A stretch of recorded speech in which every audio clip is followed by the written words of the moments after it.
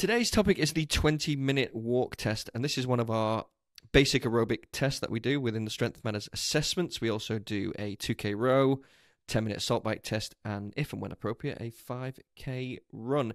It's a bit of an aerobic snapshot, shall we say, and I think when we give it to most people, they think it's going to be easier than it actually is.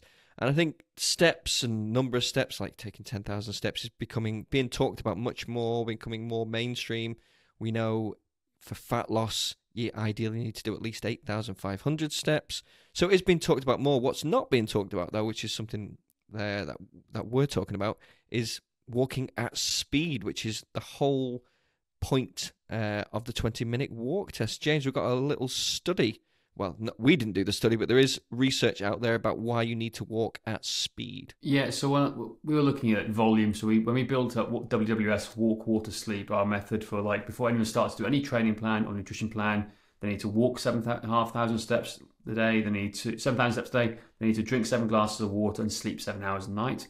We started looking more into the research about walking, and then we came up with this study. It was a study of I'll read out exactly what it says here on the actual study itself. It was a study of 475,000 people by the University of Leicester. They found women who walk briskly at over 4 miles per hour enjoy a life expectancy boost of up to 15 years over those who walk at less than 3 miles an hour. For men, the life expectancy boost was even higher at around 20 years. Now, anecdotally, I've seen over the years, look at all the number of old people who shuffle around in the street, who struggle across the road, who struggle to walk anywhere without a Zimmer frame potentially or a mobility scooter. I am adamant that that's not going to happen to me. I do not want to be that person when I'm 90 or 100 years old. I want to be snowboarding. So I was liking this going, this is interesting. So where do we go with this? Because yes, we need volume as well to improve health expectancy, life expectancy, and basic fitness. It's a great way of boosting aerobic fitness too in terms of doing it for long periods of time. But we need to look at the speed side of things. Yeah, exactly. And 100% vitamin D, all that sort of stuff, right? But for me, this was like, this is potentially game changing. We now compare and contrast the two of them for a real boost. So let's give it a go. So we did a variety of different tests. Obviously, we tried it out, didn't we, Josh, walking 4 miles in an hour, and it was okay. It was doable, but it was tough. But then I asked other people to do it, and they struggled. They really struggled because they hadn't walked for that long period of time before, particularly the Americans. Sorry, Americans, I'm going to pick on you guys here now, because Europeans, we're used to this walking pace, and we're used to walking everywhere, whereas our American counterparts, if they don't live in a big city, they're not. So we found this is interesting. So we can't get them to do a 4 mile an hour walk test. Let's bring them down a little bit first. So we ended up settling on this idea of can you walk 1.5 miles or 2.41 kilometers for our European friends in 20 minutes? And that was a really good way of finding a benchmark of getting people to do it. Most people couldn't do it, but with a bit of training, right, we have people of all ages being able now to do it, from young to old in their 60s, right? And that's the big thing, because you can't make a 60-year-old go and run a 5K test. That's just inappropriate. Or in some cases, a 2K row or an assault bike test, it's just too much, or they haven't got the equipment. But what this is a great leveler, because we all hopefully need to walk, right? And this is a great level for everybody. Yeah. And I see a lot of people, even good athletes, struggling to do this 1.5 miles an hour in 20 minutes. They think, I can do it easy. They go and try it and they struggle. So it's a great way of helping people get out and walk more. It's a great way of boosting basic aerobic capacity for a lot of people who don't move.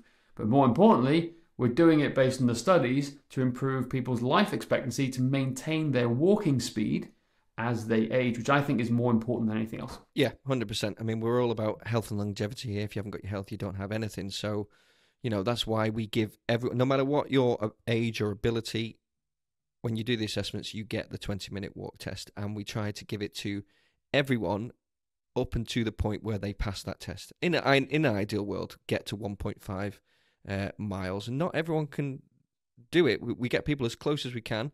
But what I love is when we give people the goal, we don't initially tell them what we want them to do. We just say, walk 20 minutes as fast as you can. And then when we say, well, what do I need to get to? Oh, it's 1.5 miles. They love it. They see it then as a challenge. We've had quite a few clients who's like, right, I'm going to do that 3 times, 4 times a week, and until I nail that 1.5 miles, it's a really good challenge. Exactly, and the other good thing as well is it's something you can do easily and incorporate as part of your daily life, walking into town, walking into places. And it's also something that I find, normally, if I was going to say to somebody, right, I want you to do a balls to the wall 2K road test every day for the next they'd be like, no, 6 weeks. No, it's not a good. That is not a good way to improve your 2K road time. However, conversely, I found with this is that the more often you do it, it's more like the SAID principle. Like you do it often enough, and it literally is having an effect. It doesn't affect their training, their daily life, or anything else at all. It seems to have a positive effect on it. So we're getting people to do, like I said, to do the test 3, 4, 5 times a week sometimes, or wherever they can, just to get used to building up this walking pace so it becomes naturally. So we have this thing called, we want to build your speed base essentially, so you can operate below a certain threshold with some of our athletes we're working with, right? So if we increase their speed from 20 miles an hour to 22 miles an hour, means working and operating at 20 miles an hour becomes way more efficient and it becomes less chance of injury. That's essentially what the speed guys are doing for so many conditioning sports. Well, we're doing the same with this. We want to increase the speed, right, as fast as we possibly can do to increase their walking speed reserve, basically.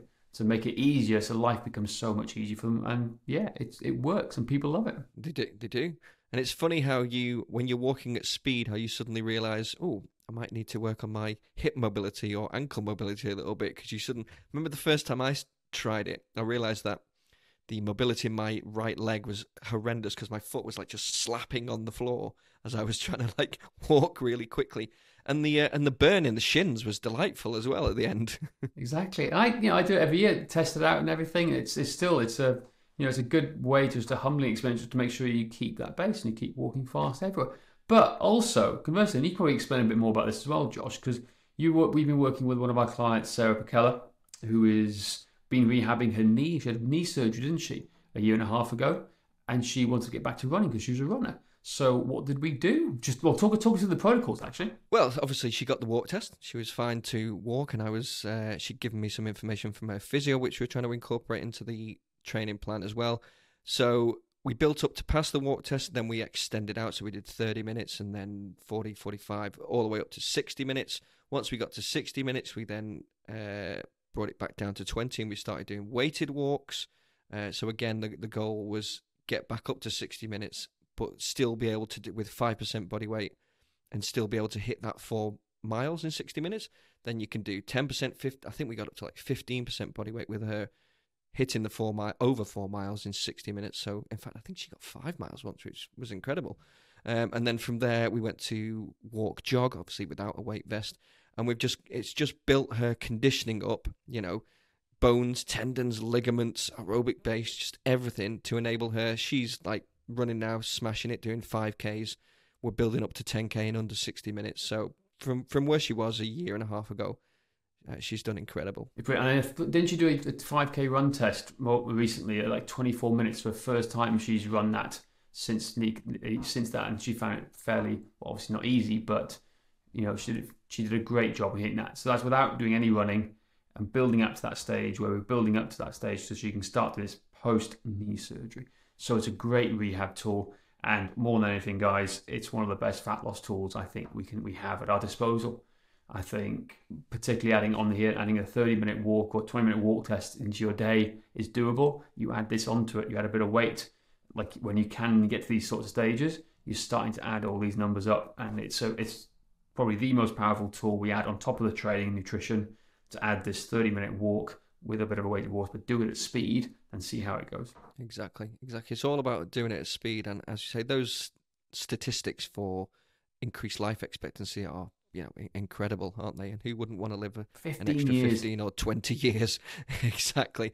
That is it for today. Please don't forget to rate, review, and subscribe. And if you want to find out more about our system of training, go to strengthmanners.com/system.